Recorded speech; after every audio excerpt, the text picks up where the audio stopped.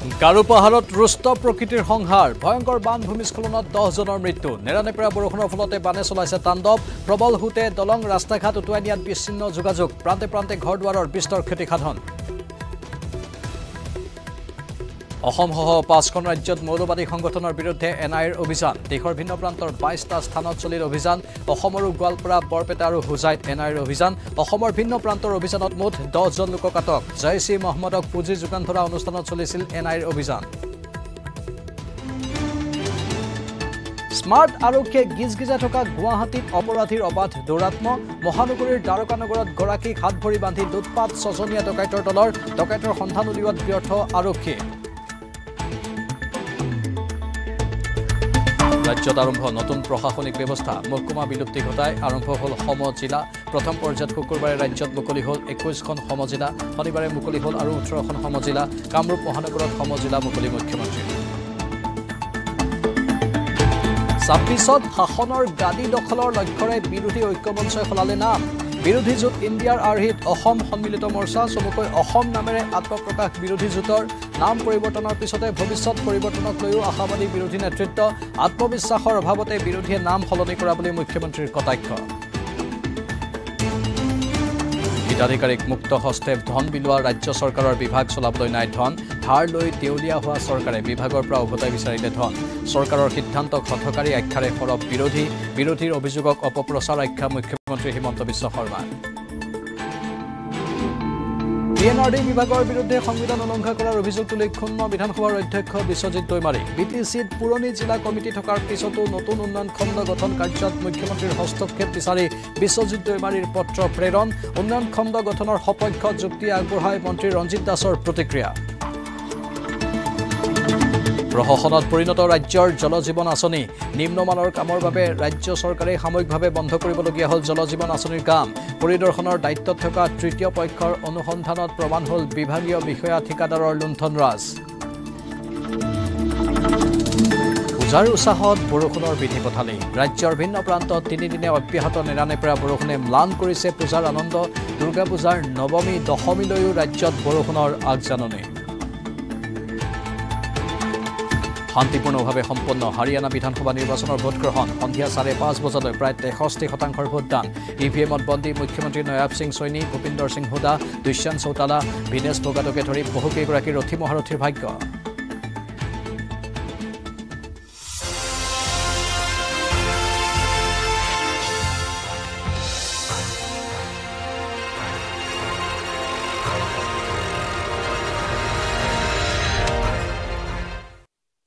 বিৰতিৰ পাছতে এই মুহূৰ্তৰ ব্ৰেকিং নিউজ উচ্ছেদৰ পিছতো সোণাপুৰৰ কচুতলিত পুনৰ বেদখল কচুতলিত পুনৰ বাহৰ পাতিছে একাংশ সন্দেহজনক লোকে কচুতলিৰ পথাৰগাঁৱত ৰাজহ চক্ৰ বিষয়াসহ প্ৰশাসনৰ দলৰ অভিযান অবৈধভাৱে ঘৰ খজা লোকসকলক পুনৰ সাৱধানবাণী শুনোৱা হৈছে মাইকেৰে সাৱধানবাণী শুনাই অধিকৃত স্থান ত্যাগৰ নিৰ্দেশ দিয়া হৈছে অন্যথা আইনী ব্যৱস্থা লোৱাৰ পোষকতা কৰিছে চক্ৰ বিষয়াই 30 ছেপ্টেম্বৰত উচ্ছেদত ন্যায়ালয়ে দিছিল স্থগিতাদেশৰ পিছতে পুনৰ বেদখল সন্দেহজনক লোকৰ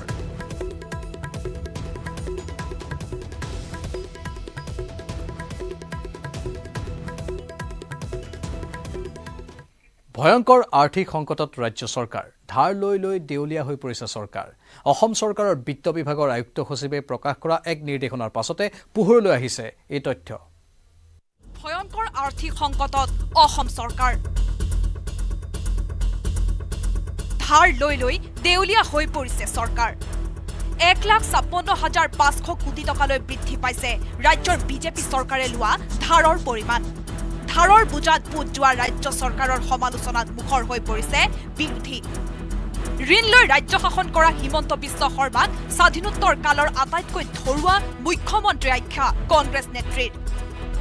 স্বাধীনতাৰ পিছত ইমান ধৰুৱা মুখ্যমন্ত্ৰী অসমৰ ৰাইজক ইমান ধাৰত পুত খোৱা মুখ্যমন্ত্ৰী মই কিন্তু পঢ়িবলৈও পোৱা নাই শুনিবলৈও পোৱা নাই দেখাও নাই ব্যৰ্থ হৈছে বিগত 22 দিনত 2250 কোটি টকা ধাৰলৈ লৈছে ৰাজ্য চৰকাৰে 17 ছেপ্টেম্বৰত 500 কোটি 24 ছেপ্টেম্বৰত 250 কোটি 1 অক্টোবৰত 750 কোটি আৰু 8 অক্টোবৰত 750 কোটি টকা ধাৰলৈ লৈ ৰাজ্য চৰকাৰে অনাকাংক্ষিত অভিলেখ ৰচাৰ অভিযোগ লুৰিন জ্যোতি গগৈৰ 1,40,000 কোটি টকা ঋণৰ বুজাৰে ককবগাই আছে মুখ্যমন্ত্ৰী মাহটোত 3বাৰ ঋণ লোৱা আমি দেখিবলৈ পাইছোঁ গতিকে আমি এই গোটেই ব্যৰ্থতা নিজে স্বীকাৰ কৰি মুখ্যমন্ত্ৰীক আহ্বান জনাইছোঁ তেওঁ স্ব ইচ্ছাই যাতে মুখ্যমন্ত্ৰীৰ পদৰ পৰা তেওঁ নিজে পদত্যাগ কৰে 1,56,500 কোটি টকা ধাৰ লোৱাৰ পাছতো উদং হৈ পৰিছে ৰাজকোষ লাউলোৱা অৱস্থা হোৱা চৰকাৰে উভতাই আনিব লগা হৈছে বিভাগে বিভাগে জমা হৈ থকা পুঁজি আনকি শিশুৰ মুখৰ ভাত কাঢ়ি মধ্যাহ্ন ভোজনৰ পুঁজিটো হাত দিব লগা হৈছে ধাৰত পোত যোৱা চৰকাৰে অসম চৰকাৰৰ বিত্ত বিভাগৰ আয়ুক্ত সচিব জয়ন্ত নাৰ্লিকাৰে প্ৰকাশ কৰা এক নিৰ্দেশনাৰ পাছতে পোহৰলৈ আহিছে এই কথা চৰকাৰে এতিয়া যিবিলাক বিভাগত তেওঁলোকৰ মানে চৰকাৰী পইচা জমা আছিল সকলোবিলাক ঘূৰাই বিচাৰিছে বিৰোধীৰ অভিযোগক অপপ্ৰচাৰ আখ্যা দি অব্যৱহৃত পুঁজি উভতাই নানি কি কৰিব লাগে বুলি প্ৰশ্ন কৰিলে মুখ্যমন্ত্ৰীয়ে অব্যৱহৃত ধন উভতাই নিদি পেলাই তাতে পোৱালি পাৰিব দিন ৰাখিম নেকি বিভাগৰ পৰা পুঁজি উভতাই অনা বিষয়ত মুখ্যমন্ত্ৰীক উভতি ধৰিলে মানকাছৰৰ বিধায়ক আমিনুল ইছলামেও এই পইচাখিনি চৰকাৰে ডেভেলপমেণ্ট কৰিব দিছে চৰকাৰে যদি ডেভেলপমেণ্ট কৰিব পৰা নাই ৰেছপন্সিবিলিটি কোনে ল'ব লাগিব চৰকাৰে ল'ব লাগিব এই ৰেছপন্সিবিলিটি কাক দিব বেলেগতো দিব নোৱাৰে তেখেতৰ আমলা অফিচাৰ যিবিলাক আছে তেখেতৰ যিখিনি আমলা তেখেতসকলে ৰেছপন্সিবল হ'ব ৰাজকোষ উদং হোৱা বাবে ৰাজ্যত জলজীৱন আঁচনিৰ কাম বন্ধ হৈ যোৱাৰ অভিযোগ মীৰা বৰঠাকুৰৰ গেছো নাই পানীও নোলাল মাত্ৰ পাইপ বহুৱাবলৈ খন্দা বাট পথৰ বাবে জিয়াটো ভুগিব লগা হল ৰাজ্যবাসীয়ে এনে অৱস্থাত হাঁহ এৰি শিয়াল খেদিবলৈ বাদ দি মুখ্যমন্ত্ৰীক ৰাজধৰ্ম পালন কৰাৰ আহ্বান কংগ্ৰেছ নেত্ৰী মীৰা বৰঠাকুৰৰ জেজেএমত যিমানবোৰ আমাৰ থলুৱা ঠিকাদাৰ আছে সকলোকে কামবিলাক য'ত যেনেকে আছে তাতে বন্ধ কৰিব দিছে পানী পাইপ লগালে বনাই থোৱা ৰাস্তাবিলাক খানি খানি নষ্ট কৰিলে পানীটো ৰাইজে নাপালে এতিয়া আধাত কাম বন্ধ কৰি থলুৱা ঠিকাদাৰবিলাক মুৰে চিনাকি কমেও 1 ডজন ঠিকাদাৰে কালি মুৰে কপালে হাত দি কৈছে যে বাইদেউ কি যে অৱস্থা হল এতিয়া আমি মানে কেনেকে কি কৰিম ভাবি পোৱা নাই পান দোকান দিবলগীয়া এটা অৱস্থা চৰকাৰৰ অত্যধিক ঋণৰ বোজাৰ এই বাতৰিয়ে উৎকণ্ঠিত কৰিছে ৰাজ্যবাসীক বিপুল কুমাৰ বৰ্মন হিৰকজ্যোতি মালাকাৰ আৰু অসীম দত্তৰ report news 18 Assam north east 2026 চনৰ বিধানসভা নিৰ্বাচনৰ পূৰ্বে অসমত সলনি হল বিৰোধী ঐক্যমঞ্চৰ নাম নিৰ্বাচনলৈ 1.5 বছৰ বাকি থকাত বিৰোধী ঐক্যমঞ্চৰ নাম হল অসম সন্মিলিত মৰ্চা এতিয়াৰে পৰা সকলো নিৰ্বাচনত অসম সন্মিলিত মৰ্চা নামেৰে অৱতীৰ্ণ হ'ব বিৰোধী দলসমূহ ইণ্ডিয়াৰ পিছত অসম এতিয়াৰে পৰা অসমত বিৰোধী ঐক্যমঞ্চৰ নতুন নাম অসম বহলভাৱে অসম সন্মিলিত মঞ্চ অসম মিত্ৰজোঁটৰ নামেৰে বিৰোধী ঐক্যমঞ্চক ৰাইজে নতুনকৈ জানিব পাৰিব দেশৰ সাধাৰণ নিৰ্বাচনৰ পূৰ্বে ইউপিএৰ সলনি বিৰোধী মিত্ৰজোঁটৰ নাম আছিল ইণ্ডিয়া নামেৰে এইবাৰ 2026 নিৰ্বাচনৰ পূৰ্বে অসমত সলনি হল বিৰোধী ঐক্যমঞ্চৰ নাম নিৰ্বাচনলৈ 1.5 বছৰ বাকি থকাত বিৰোধী ঐক্যমঞ্চৰ নাম হল অসম সন্মিলিত মৰ্চা চমুকৈ অসম এই নতুন নামক লৈ ভৱিষ্যতৰ ফলাফলক লৈ উৎসাহী হৈ পৰিছে বিৰোধী মূল লক্ষ্যটোৱে হ'ল কাৰণ 26ৰ বিধানসভা নিৰ্বাচনলৈ আমি যুঁজাৰ যিটো আমি ৰণকৌশল ইতিমধ্যে আৰম্ভ কৰিছোঁ সকলোৱে টঙালি বান্ধিছোঁ গতিকে নতুন চিন্তা নতুন উদ্যম নতুন লক্ষ্য আৰু নতুন শক্তিৰে এবাৰ অসম সন্মিলিত মৰ্চা অৰ্থাৎ অসম মিত্ৰজোঁটে আমি যুঁজিবৰ কাৰণে আমি চিন্তা চৰ্চা কৰিছোঁ পূৰ্বতে বিৰোধী ঐক্যমঞ্চ নামটোৰ ক্ষেত্ৰত বহুতৰে অসন্তুষ্টি থকাৰ বাবে প্ৰদেশ কংগ্ৰেছৰ সভাপতি ভূপেন বৰাই নাম সলনিৰ বাবে দায়িত্ব প্ৰদান কৰিছিল সাধাৰণ সম্পাদক লুৰিণজ্যোতি গগৈক সেই অনুসৰিয়ে শনিবাৰে আনুষ্ঠানিকভাৱে ঘোষণা কৰা হল বিৰোধী জোঁটৰ নতুন নাম এতিয়াৰে পৰা অসমৰ সকলো নিৰ্বাচনত অসম মৰ্চা নামেৰে অৱতীৰ্ণ হ'ব বিৰোধী দলসমূহ নৱেম্বৰত হ'বলগীয়া উপনিৰ্বাচন পঞ্চায়ত নিৰ্বাচন আৰু 26ৰ বিধানসভা নিৰ্বাচনত অসম সন্মিলিত মৰ্চা নামেৰে আগবঢ়াব প্ৰতিদ্বন্দ্বিতা দেশক বিৰোধী জোঁটে ইণ্ডিয়া নাম লোৱাৰ পিছত 26ত বিৰোধীয়ে সবল প্ৰতিদ্বন্দ্বিতা আগবঢ়াইছিল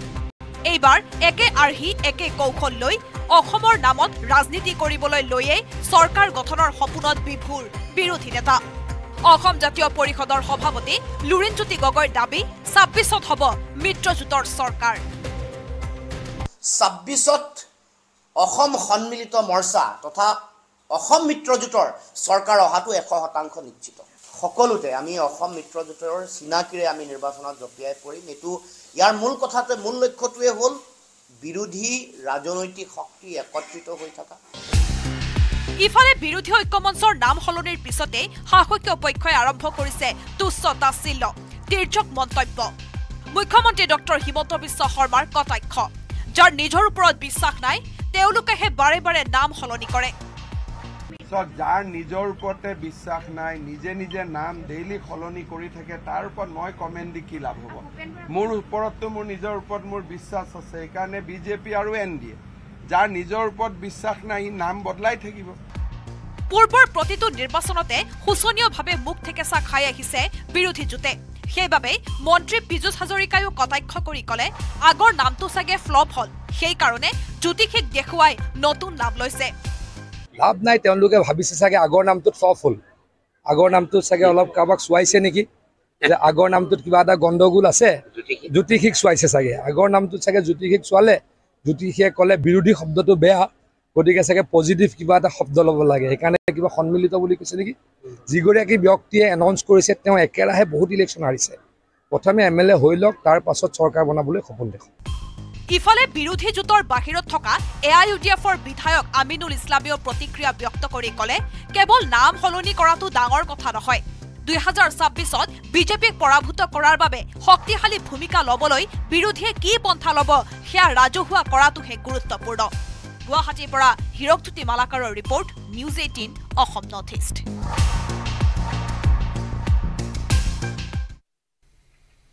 কুখ্যাত ইছলামিক সংগঠন জেইছ-ই মহম্মদক পুলিয়ে পুখাই উৎখাত কৰাৰ পনেৰে কঠোৰ হৈ পৰিছে নেশ্যনেল ইনভেষ্টিগেশ্যন এজেন্সি মৌলবাদী বিচাৰি ৰাজ্যৰ ভিন্ন প্ৰান্তত কেন্দ্ৰীয় তদন্তকাৰী সংস্থাটোৱে চলালে কঠোৰ অভিযান গোৱালপাৰা আৰু হুজাইত পৃথকে পৃথকে অভিযান চলাই এনআইএ গ্ৰেপ্তাৰ কৰিলে নিষিদ্ধ জেইছ-ই মহম্মদৰ সৈতে জড়িত 10 অভিযুক্ত ৰাজ্যত মৌলবাদী বিচাৰি নিয়াৰ অভিযান গোৱালপাৰা আৰু হুজাইৰ পৰা 10 জনক গ্ৰেপ্তাৰ কুখ্যাত ইছলামিক সংগঠন জেইছ-ই মহম্মদৰ সৈতে জড়িত থকাৰ অভিযোগত কৃষ্ণাই টুকুৰাৰ পৰা 9 জন লোকক গ্ৰেপ্তাৰ বিপৰীতে হুজাই দবকাত নিয়াৰ জালত পৰিল নিষিদ্ধ ঘোষিত জেইছ-ই মহম্মদৰ এজন সদস্য তাৰ কাছে পাঁচটাৰ পৰ এৰকম ভেহিকিল লাগছে গোটায় গাঁৱত মানে খালি গাড়ি আমাৰ এই গাঁৱত তিনটা সেইফালে 10টা না 12টা গাড়ি ইমান গাড়ি আছে মোটামুটি আমি মানুষগুলো আতঙ্ক হয়ে গেছে আতঙ্ক হওয়ার পাছত আমি এটা ঘৰত গেলো যাই দেখা পাও কামান্ডো পাছত আৰু আমাৰ থানাৰ স্টাফও আছে বুঝিলা তো আমি সুধিলো আৰ যে স্যাৰ কিহৰ কাৰণে আহিছে নকয় আছে কামান্ডো বিলাকে আমলোক নেই জানতা NI নিয়া এই কাগজ নিয়ে গেছে আর মানুষ 3 জন আমার পৰা ইয়াৰ পৰা লৈছো ঘৰৰ পৰা 3 জন এইবাৰ লেক্সাৰ মৰাৰ পৰা 2জন গাৰো বাপ বেটা 2 অক্টোবৰৰ এখন চিঠিৰ আঁত ধৰি দেশৰ 5খন ৰাজ্যত শনিবাৰে জেইছ-ই মহম্মদৰ বিৰুদ্ধে চলিল নিয়াৰ অভিযান চিঠিখন আহিছিল ৰাজস্থানৰ হনুমানগড় ৰেল ষ্টেচনৰ ষ্টেচন মাষ্টৰলৈ পোষ্টযোগে অহা চিঠিখনত 8টা ৰেল ষ্টেচন বোমাৰে উৰুৱাই দিয়াৰ ভাবুকি দিছিল জেইছ-ই মহম্মদে 30 অক্টোবৰত গংগানগৰ হনুমানগড় যোধপুৰ বিকানেৰ কোটা বুন্দি উদয়পুৰ আৰু জয়পুৰ ৰেল ষ্টেচন বোমাৰে উৰুৱাই দিব বুলি জেইছ-ই মহম্মদে ভাবুকি দিয়াৰ পাছতেই তৎপৰ হৈ পৰিছিল ৰাষ্ট্ৰীয় তদন্তকাৰী সংস্থা সেই চিঠিৰ সূত্ৰ ধৰি শনিবাৰে পুৱা অসমত উপস্থিত হ'ল ৰাষ্ট্ৰীয় তদন্তকাৰী সংস্থাৰ দল এছটিএফৰ সহযোগত গোৱালপাৰা জিলাৰ কৃষ্ণাই টুকুৰা অঞ্চল পাটপাট কৰি নিয়াই জেৰা চলালে কমেও 15 জন যুৱকক কেইবাখনো ঘৰ আৰু দোকানত অভিযান চলোৱাৰ পাছত জেৰা কৰা 15 জন যুৱকৰ পৰা নিয়াই গ্ৰেপ্তাৰ কৰিলে 9 জনক আনফালে দবকা আৰক্ষীৰ সহযোগত এছটিএফ আৰু নিয়াই গ্ৰেপ্তাৰ কৰিলে আন এজন যুৱকক ৰাজ্যত ঘাটিপতা মৌলবাদীক গ্ৰেপ্তাৰ কৰা কাৰ্যক আদৰণি জনালে মুখ্যমন্ত্ৰী হিমন্ত বিশ্ব শৰ্মাই এনআইএ এটা নেশ্যন ৱাইড কেম্পেইনত জেইছ মহম্মদৰ লগত জড়িত বহুবিলাক উগ্ৰপন্থীক গ্ৰেপ্তাৰ কৰিছে তাৰে 7 জন অসমৰ গোৱালপাৰা জিলাৰ পৰাও আছে ই আকৌ এবাৰ প্ৰমাণ কৰিছে যে অসমত মৌলবাদীৰ পৰা যিটো প্ৰত্যাহ্বান সি ৰিয়েল আৰু সি প্ৰকৃত বহুত সময়ত এইবোৰ কথা ক'লে এছাম মানুহে আমাক তুলুঙা কৰে কিন্তু বাৰে বাৰে প্ৰমাণ হৈ আহিছে যে আমি যি কথা কৈ আছো সেইটোৱে সঁচা কচুতলিৰ ঘটনা আৰু যোৱাকালিৰ এৰেষ্ট এইবিলাকে এইটোৱে প্ৰমাণ কৰিছে যে অসমত অহা 10-15 বছৰ পিছত আমাৰ খিলঞ্জীয়া মানুহসমূহে গভীৰ অনিশ্চয়তাত বাস কৰিব লাগিব 2 অক্টোবৰত ৰাজস্থানৰ হনুমানগড় ৰেল ষ্টেচনৰ ষ্টেচন মাষ্টৰলৈ অহা চিঠিৰ আঁত ধৰি শনিবাৰে 5 ৰাজ্যৰ 22 স্থানত চলিল নিয়াৰ অভিযান অসমৰ দুখন জিলাৰ লগতে জম্মু আৰু কাশ্মীৰ মহাৰাষ্ট্ৰ উত্তৰ প্ৰদেশ আৰু দিল্লীত তৎপৰ হ'ল ৰাষ্ট্ৰীয় তদন্তকাৰী সংস্থা মহাৰাষ্ট্ৰৰ ছত্ৰপতি সম্ভাজীনগৰ মালেগাঁও আৰু জালানৰ পৰা 4জনক গ্ৰেপ্তাৰ কৰিলে অভিযানকাৰী দলে দীৰ্ঘ সময় ধৰি মালেগাঁৱৰ হোমিওপেথিক ক্লিনিকত এছটিএফৰ সৈতে অভিযান চলালে ৰাষ্ট্ৰীয় তদন্তকাৰী সংস্থাই 2019ৰ পুলৱামা কাণ্ডৰে জড়িত হৈ কুখ্যাতি অৰ্জা পাকিস্তান মদতপুষ্ট জৈছি মহম্মদক পুলিয়ে পোখাই উৎখাত কৰাৰ পণ লৈছে ৰাষ্ট্ৰীয় তদন্তকাৰী সংস্থাই bureau report news 18 Assam north east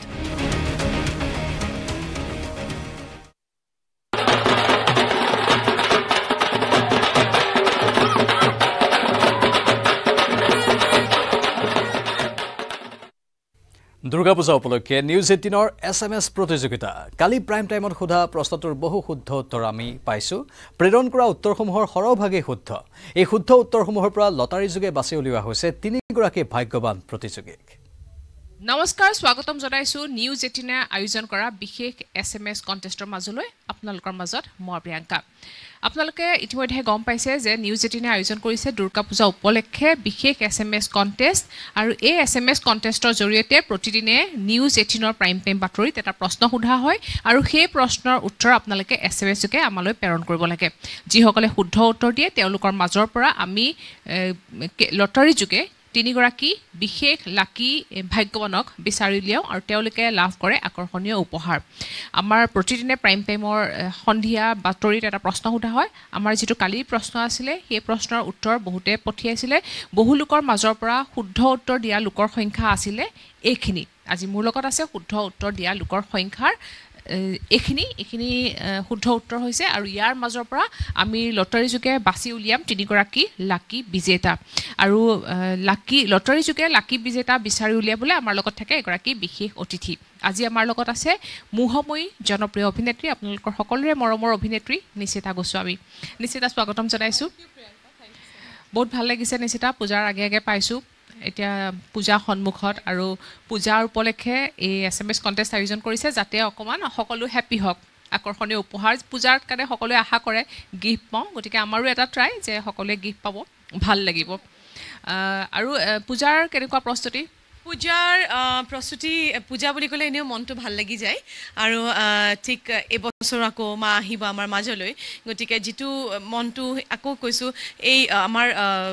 Vishwakarma পূজাৰ পৰা অকমান মনবোৰ আমাৰ বেলেগ ধৰণৰ হৈ যায় পূজা তাৰছত নতুন বছৰ আহিব বিহু আহিব গতিকে এতিয়া পূজাৰ মাৰ আগমনে আচলতে আমাক সকলোকে আকৌ এবাৰ গোটেই সকলোকে উৎফুল্লিত কৰি তুলিছে গতিকে আমি সকলো ৰৈ আছো এতিয়া মাক আদৰিবলৈ আৰু পূজা বুলি ক'লেতো ৰঙা নীলা হালধীয়া সব আমি ৰঙে দেখো ন চকুৰ সন্মুখত গতিকে সকলোৰে জীৱনবোৰ ৰঙীন হৈ পৰক তাকে আশা কৰিছো পূজা বুলি ক'লে জেলেপি বেলুন বাপৰে একদম কবই নালাগে আৰু এতিয়াতো গুৱাহাটীৰ অলিয়ে গলিয়ে যতে ততে যত মিঠাই দোকানবোৰ আছে তাত একদম ডাঙৰ ডাঙৰ এখন কেৰাহী লৈ একদম এসোপামান তেল লৈ বনাবলৈ একদম বহি লৈ বনাবলৈ আৰম্ভ কৰিলে দেখিও লোভ লাগে গতিকে আৰু এটা কথা এই জেলেপিয়ে হওক বা মিঠাইয়ে হওক এইবোৰৰ সোৱাদ কিন্তু এই বতৰত বৰ ভালকে পোৱা যায় ন জেলেপিটো এনেই খাই ভাল নালাগে কিন্তু পূজাৰ সময়ত জেলেপি নোখোৱাকে থাকিলে ভাল নালাগে ন আধৰুৱা যেনেকৈ আমি পূজাৰ সময়ত খিচিৰিটো আমাক খাবই লাগে পায়সকন লাগিবই গতিকে জিলেপিটো একদম মেন্ডেটৰী গতিকে ভাল লাগিছে কমপ্লিট হোৱা যেন লাগে পূজাটো ভাল লাগে আৰু পূজাৰ কেনেকুৱা প্ৰস্তুতি পূজাত ক'ত থাকিবা পূজাৰ কেইদিন আসলতে পূজাৰ প্ৰস্তুতি মই আৰু মোৰ ঘৰৰ আসলতে মোৰ ভণ্টি আহে গতিকে অকমান আমি আমাৰ আইতাহঁতৰ ঘৰৰ ফালে যাম কলিয়াবৰত আমাৰ ঘৰ গতিকে সেইখন আসলতে বহুত পুৰণা পূজা আৰু আইতাহঁত জড়িত হৈ আছিল আমি তাতে দুদিনমান থাকিম গৈ পেলাই আৰু গুৱাহাটীৰ পূজাতনো কেনেকৈ মিছ কৰিম কাৰণ গুৱাহাটীটো বহু জেগাত ভাল ভাল পূজা হয় এবাৰ নিউজ 18 সুন্দৰকৈ পূজাৰ এটা ডাঙৰ আয়োজন কৰিছে এৱাৰ্ড শ্ব' এটা কৰিছে ভাগ্য থাকিলে হেতুটো চাগে পাৰ্টিচিপেট কৰিম গতিকে এনেকৈ সকলোৰে লগত মিলি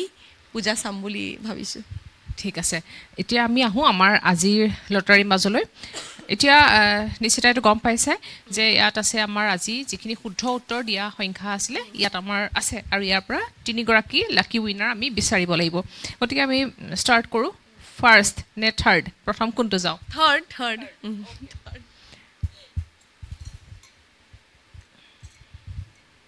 মোৰ হাতত আজি মানে যিগৰাকী হ'ব অভিনয় তিনিগৰাকী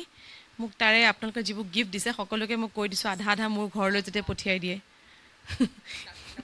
নম্বৰটো হৈছে 9394125551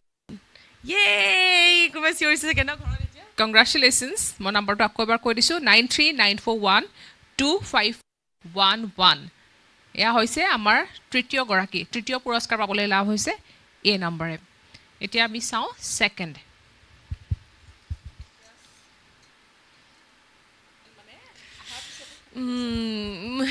কেতিয়াবা হয়নে কেতিয়াবা পাইছানে এনেকৈ লাকি ড্ৰ হ'লে মই যে কেতিয়াও মই লাষ্ট এটা আমাৰ ঘৰতে হৈছিলে আমাৰ ছ'চাইটিত হৈছিলে মোক মই লাকি ড্ৰটো মানে জাষ্ট দি পেলাই গুচি গ'লোগৈ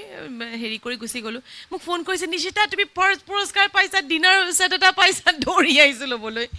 বাৰু কিমান ভাল লাগে ন বিৰাট ভাল লাগে ছেকেণ্ড নম্বৰটো হৈছে 9864821502 আকৌ এবাৰ কৈ দিওঁ আকৌ এবাৰ নম্বৰটো কৈ দিছোঁ এইটো হৈছে দ্বিতীয় পুৰস্কাৰ লাভ কৰা লাকি নম্বৰটো 98648502 কংগ্ৰেচুলেশ্যনছ এবাৰ আমি চাওঁ প্ৰথম পুৰস্কাৰ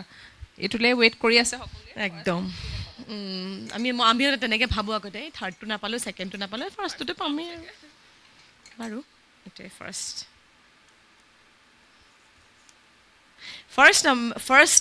পুৰস্কাৰ পৰা লাকি নম্বৰটো হৈছে 970665646 970665661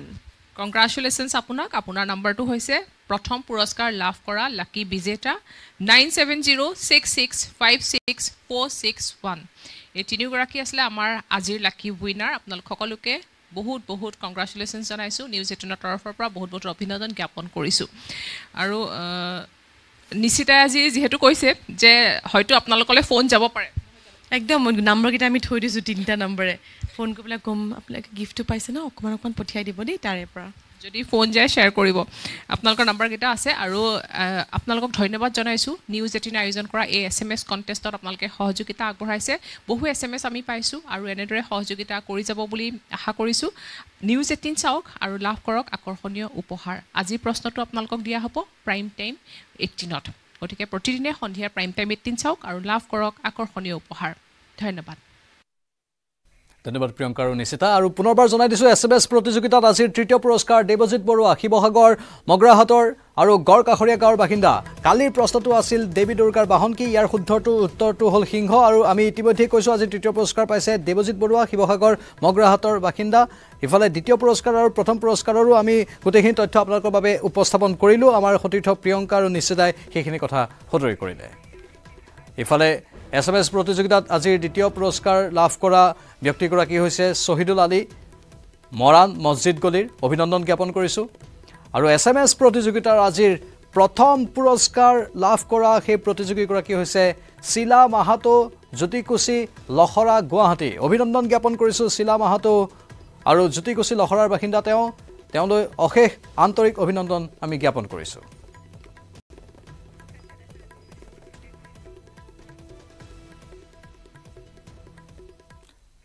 যেহেতু শাৰদীয় দুৰ্গোৎসৱৰ আনন্দ উল্লাসৰ বতৰত নিউজ 18ৰ এই SMS প্ৰতিযোগিতা চলি আছে আজিৰ প্ৰশ্নটো এইবাৰ সুধিব ওলাইছোঁ আজিৰ প্ৰশ্ন হৈছে দুৰ্গা দেৱীৰ হাত কেইখন পুনৰবাৰ সুধিছোঁ আজিৰ প্ৰশ্নটো হৈছে দুৰ্গা দেৱীৰ হাত কেইখন হোৱাটছএপ অথবা SMS যোগে উত্তৰ পঠাওক 6304922937 নম্বৰলৈ এই প্ৰশ্নৰ শুদ্ধ উত্তৰ দিয়া প্ৰতিযোগীৰ পৰা তিনিগৰাকী ভাগ্যৱানক আমি নিৰ্বাচন কৰিম কাইলৈ প্ৰাইম টাইমত এই প্ৰশ্নৰ উত্তৰ আৰু তিনিগৰাকী ভাগ্যৱানৰ নাম আমি সম্প্ৰচাৰ কৰিম আজিৰ প্ৰশ্নটো আমি পুনৰবাৰ জনাইছোঁ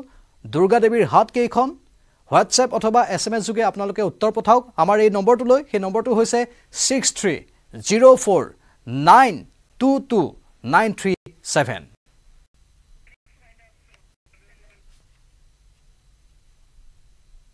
এয়া আছিল আজি প্ৰাইম টাইম বাতৰি নমস্কাৰ